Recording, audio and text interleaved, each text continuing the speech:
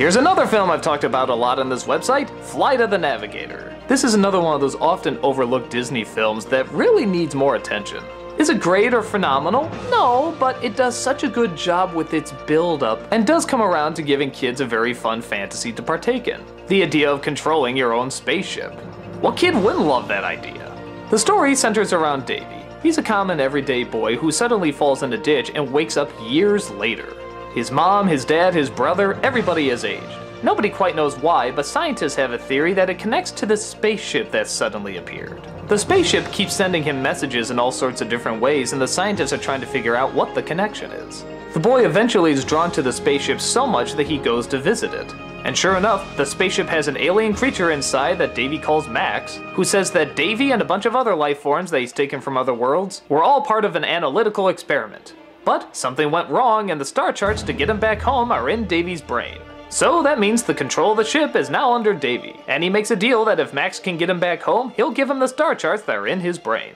Everyone likes to say the film is sort of split into two halves, the first half being a lot of build-up and a lot of science talk, and the second half which is a straightforward kids movie, with the kid enjoying the spaceship and talking with the alien life form, telling jokes, all that fun stuff. And that is true. For a kid, they work out perfectly. For an adult, the first half is definitely a lot better than the second half. The build-up is just so friggin' good. I love watching this movie with a person who's never seen it or even heard of it before, and watching that scene where they have the computers hooked up to his head. David, where have you been for the last 8 years? I don't know.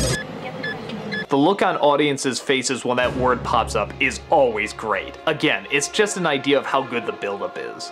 And kids won't find it that boring because the focus is still on the boy. It's all from his point of view, so you're okay wanting to follow him.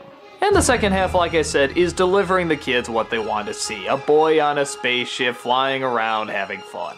And don't get me wrong, it's still good. I mean, there's nothing wrong with it at all. It's just, man, with that build-up, you're thinking it's gonna add up to something like Close Encounters of the Third Kind or something really large. But then it kind of snaps you back, oh yeah, kids film. But heck, there's nothing wrong with that. Just because it did one element of the film way too well doesn't mean that the second half is gonna be anything really that bad. That's Paul Reubens as Max, and he does a really good job playing both the very serious stern computer and also the sort of fun-loving goofy side. That part gets injected into him when he scans Davy's brain.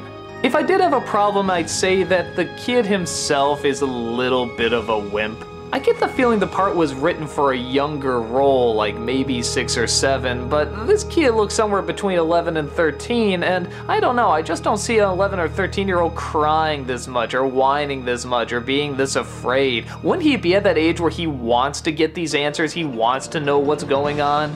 But aside from that, this film is great. It has wonderful build-up, it has a really fun second half, it's got some damn good effects, and it balances out with just enough ideas and intrigue with fun and goofiness. I can see people being turned off by having a much better, stronger half than a second half, but if you go in remembering that this was a movie mostly intended for families, I think you'll enjoy it fine.